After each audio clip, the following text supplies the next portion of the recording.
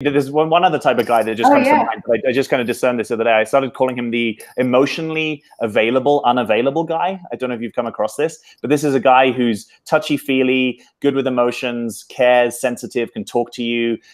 Kind of the kind of guy that often women struggle to find, right? Where they're like, I want a guy that just kind of gets me and can read me and is on my level and understands and can talk emotions. And they're like, wow, this guy's really cool. The challenge is he's emotionally available, but he's not really available to be in a relationship. And he doesn't maybe know that, or you don't know that.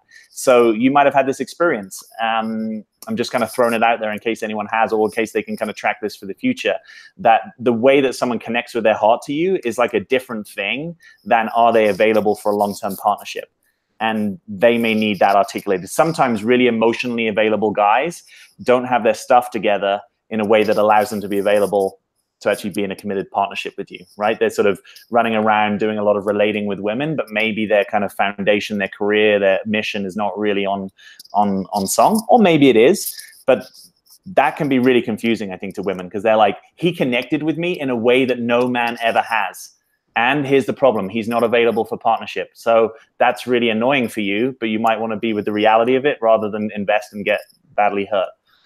That is so true. And those are the guys that we get hooked on, right? Because they're just right, so totally. incredible. Yeah, a They're lot easy of times. to talk to. It's Yeah. like, wow. And particularly, I think you're most vulnerable to this if you've been with not that, right? So if you've had a bad experience with a guy that you just was shut down, couldn't connect with you, couldn't be in his heart, couldn't deal with you and your emotions, and then so you've had that bad experience, then sometimes the pendulum swings, right? Where you go the other way and you're like, God, this guy, he's so available, he's so easy, blah, blah, and you might just be missing the, what's he actually available for? What's he actually available for? And that's such a powerful question. And I would ask that question more than once. I would ask it as upfront as you can, and I would keep asking it as you get more information and inviting him to reflect to you what his experience is and how it's developing. Because sometimes as guys, we're not good at noticing, particularly if you're the kind of guy that thinks of yourself as a good partner, and you kind of are, right? You've got a lot that you would bring to a partnership, but this isn't the time.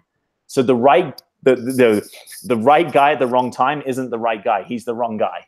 And that, I think, can be hard for people. If they're like, well, he'd be a great dad, he'd be a great provider, he'd be a great husband, everyone loves him. But it's like, if he's not in the stage of life or his masculine development where he's available for partnership, that's hard, but he's not the right guy. Maybe he will be a year down the line. Maybe you let it go and something else comes back in. That's possible. But you can't make these things what they're not, you know, and you can't make a guy available for something that he's not. It just doesn't work in my experience. Yes. Oh, it's just total like recipe for heartbreak. We talked about that in our last live stream. Yeah. Man's commitment process, right? Yeah. Yep. And a lot of times, just like you said, I find that a lot of men, the category you're talking about, the unavailable, available, is so good. I know so many guys like that. It's crazy. A lot of times they can be so open and emotionally available with you because they're not available, because they're married, because they're stuck on someone else, or they're not available. So at a deep kind of core level, there isn't really a risk of true. There's no skin in the game.